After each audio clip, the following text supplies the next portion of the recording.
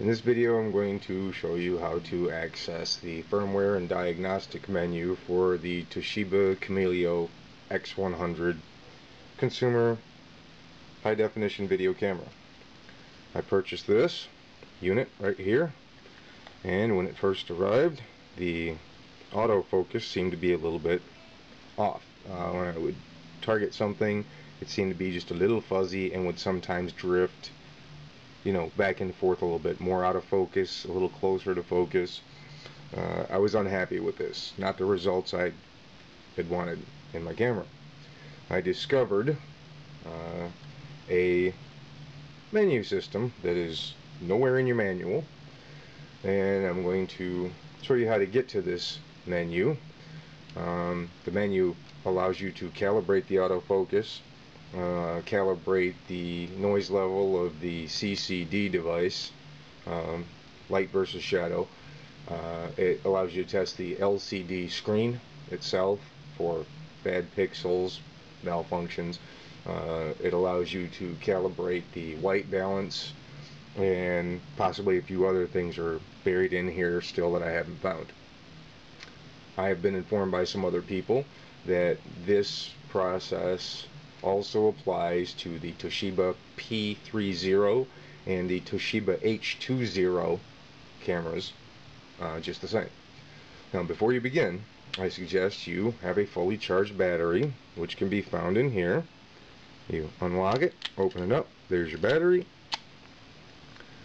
and you can charge it from a USB port on your computer, your Xbox, your cable box, plugs right in there. You may have the power charger that came with it handy.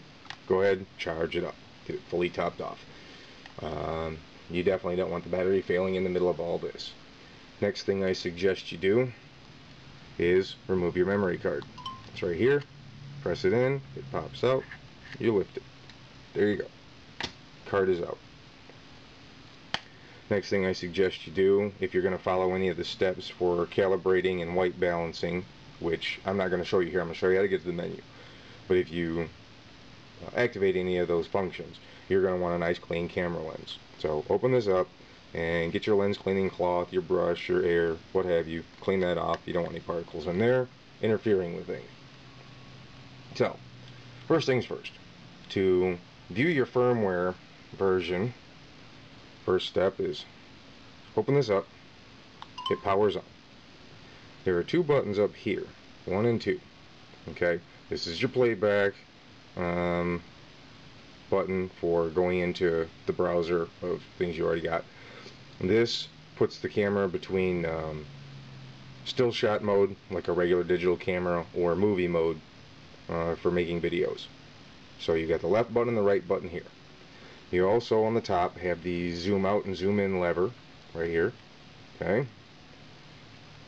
We're going to have on this selector wheel here, which we're not going to use the rotation of, but we're going to have on this the up, the down, the left, and the right, and then the very center is the record button, or in the case of choosing menus, it's the OK button.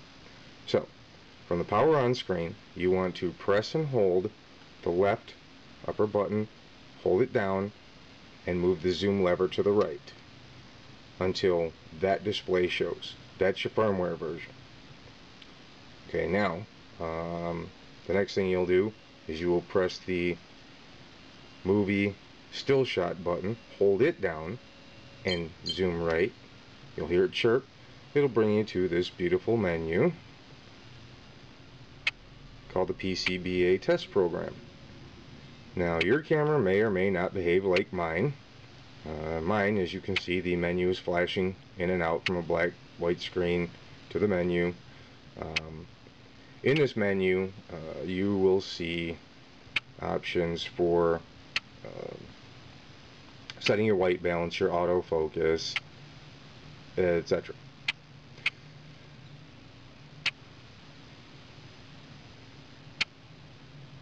So the functions in here is lens shadow, noise level for the CCD. You would press the play button, which is the upper left here. That's the playback button. If you want to auto calibrate your focusing for your zoom, the autofocus of the camera, you would press the up on the selector wheel.